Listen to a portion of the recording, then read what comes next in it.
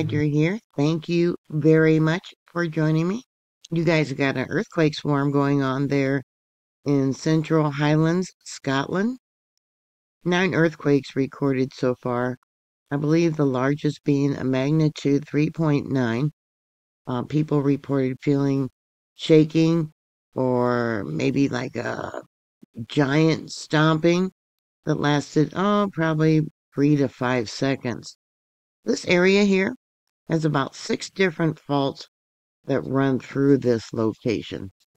And it's located between the Highland Boundary Fault and the Great Glen Fault. USGS said the largest was a magnitude 3.9. 8 people said that they felt this earthquake was given an intensity level of 4. Here we have a map of those 8 reports. We got one report here, 91 kilometers to the north, intensity level 2. That would be about 56 miles. Edinburgh, I might be pronouncing it wrong. Also 91 kilometers north or southeast, excuse me. Intensity level 2. Closer to the epicenter. One response. Intensity level 3. Intensity level 4. I'm going to zoom into that. Give you a better idea. And I'm going to show you a fault map too that I found for you guys. There is so many faults and it's hard to, like I said, there's 6 of them in this location. The closest that I could find was Loch Tay, which is right here. But if I was going to give a fault a name because of where all these earthquakes are occurring, this would be Loch Lyon. More likely there is a fault here, but I did find this. I'm going to show you. Okay, here we got Loch Tay. And then we got closer, looks like the Tyrone Fault.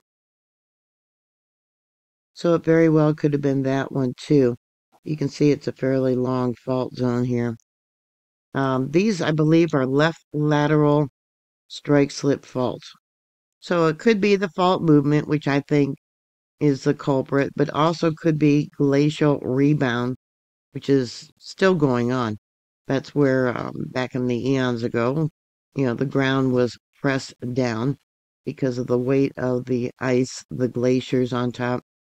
And then as they slowly come up, we get earthquakes. So that could have a big effect upon this fault line. It's been a while since I covered earthquakes here in Scotland. I had a lot of different faults drawn out, and many of you that have followed me for a long time know that I lost a lot of the mapping that I did when Google Earth reset. The actual pronunciation for this fault would probably be the Tindrum Fault, and this would be considered an intraplate earthquake, meaning it's not anywhere close to any fault boundary. Normally you would have fault boundaries, tectonic plate movement that would cause these earthquakes, but that is not the case in this situation. Another interesting page, I'll give you a link to that. There's gold and silver there, but to pan for the gold and silver, you have to get a permit. Here it says all gold and silver in Scotland come under the ownership of the Crown Estate Scotland. Ultimately, it's owned by the King. The Crown Estate Scotland has to give permission for the removal and sale of gold in Scotland. The Crown Estate Scotland policy is that they do not grant permission for the removal of gold and silver viva recreational panning. Well, that's a bummer because here in the United States along rivers and streams, you're free to do that. They have a picture of a small nugget that someone found. I'll give you a link to that.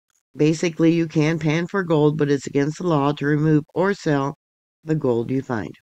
So I'll give you a link to that and a link to this page that shows these 9 earthquakes and to this map that shows the many faults that run through this area. It's like, wow. It's a really long web address, but it will be down below if you're interested in the box that shows more information. So if you happen to live over there in Scotland and felt any of these earthquakes, please put your comments down below. Thank you very much for watching. Please like, share, and subscribe, and I'll talk to you later. God bless y'all.